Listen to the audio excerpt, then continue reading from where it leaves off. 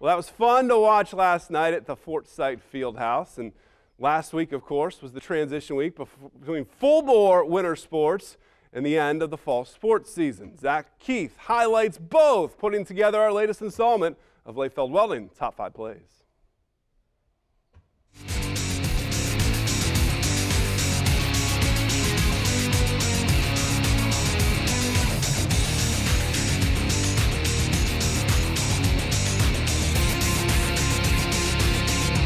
We kick this week's Top 5 off with two state runner-up trophies. Want to congratulate the Coldwater Cavaliers, big touchdown here, and also the Minster Wildcats. Two very successful campaigns, capping off the season the final day in Columbus. At the 4 spot, we get our first taste of hoops heading to the Tip-Off Classic. Time winding down to the 3rd. Bass Harrison Goff plays beat the buzzer and wins.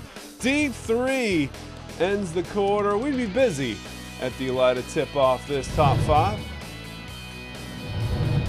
Speaking of which, number 3, LCC's Mark Janowski. First slam down low, and then Janowski picking up the loose ball. And he's taking it all the way in, the dunk and the foul. Nice all-tournament performance by number 44 as we take a second look on your slow motion Lynch to replay. One last time at the Tip-Off Classic, it's Bath again, it's Goff again on the fast break, taking on LCC, the vicious throwdown.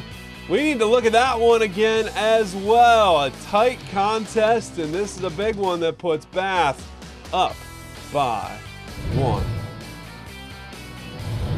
Speaking of 1, how about the number 1 spot back at the Horseshoe in Columbus? Marion Loco in a hectic game. Second half seemed like the momentum was going against them until the sophomore Matt Rethman makes the clutch one-handed interception. The Flyers win the state title, their 5th in 6 years, getting them back on track after losing it in this final game last year.